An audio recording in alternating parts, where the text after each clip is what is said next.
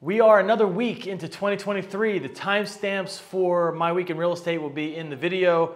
But first off, we're starting off with the cigar of the week. This is my father, La Antiguedad, and Pepin Garcia and the Garcia family.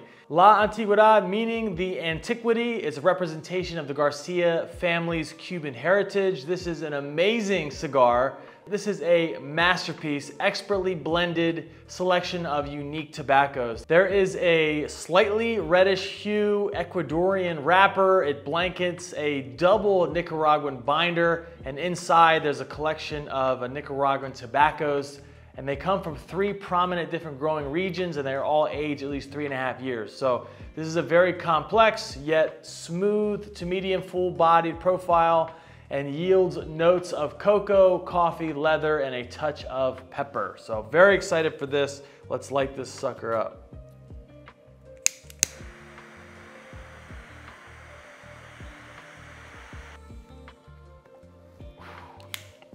Oh yes, that is very tasty. One description I saw online, it said, a strong and hearty smoke full of baker's chocolate, roasted coffee beans, and earth, but balanced by floral sweetness. Who doesn't want some of that? So, getting into my week in real estate. This past Monday, we had a basketball game. Other than that, just was on the phone with clients. Tuesday, I had my coaching call, typically every week. Then I showed a single family home in Pacific Beach. Now this single family home, it had very favorable zoning and also back alley access. It was listed at 1.6 million. I personally thought that it was a little bit overpriced.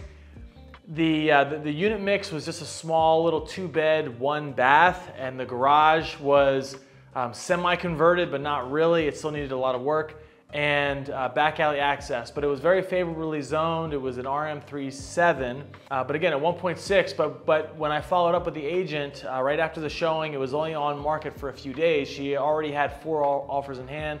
Very straightforward. So again, it just goes to show the market is still hot, especially in the development scene. That particular parcel had a lot of potential, especially if you were to scrape the existing single family home. You could have easily came in and built 10 plus units. So the margins are there if you have the capital.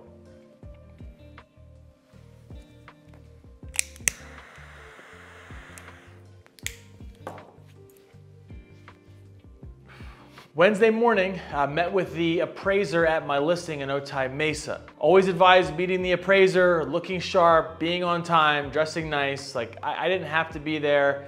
Sometimes when you're on the phone with the appraisers, when they go to set the appointment, they'll even emphasize that, but I still make it a point to be there. So I was there, let them in, gave them the comps, etc. Now just recently, yesterday, I actually found out that we were tidewatered, and so the offer that we accepted, we were going to be the highest priced comp in that community at our specific bed bath square footage floor plan. So sometimes it's still going to happen where the appraisal comes in under, but you need to do the best you can in the meantime to try to mitigate that. Now, because this was a VA and it got tidewatered, what we did was my clients drafted up a really nice professional looking PDF that very clearly outlined all of the upgrades to the property. And so we gave that to the buyer's agent so that they can go to bat and try to fight this appraisal. So we're still in the middle of it right now, but sometimes you can just do the best you can do. But I always advise meeting the appraiser at your listing for the appraisal. It's very rarely that these tidewaters happen. Thursday, I played some golf in Mission Bay with a friend of mine. I am not a golfer. However, I did birdie a par 3, so I'll take some credit for that. That was the highlight of the day. Friday, I spent the majority of the day on the phone with clients, just following up and putting opportunities in front of people.